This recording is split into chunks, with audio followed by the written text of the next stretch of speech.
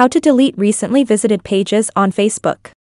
In this video, I will show you how to delete recently visited pages on Facebook. All you have to do is first open the Facebook application on your phone, and then click on this icon. Then click on the settings icon. And now scroll to the bottom. And then by clicking on Activity Log. And after scrolling to the bottom and clicking on View Logged Actions. And here all the recently visited pages are located. And in order to delete them, you have to click on this icon. Then this menu will appear for you, press delete. And after clicking delete here, this is the only way to delete recently visited pages on Facebook.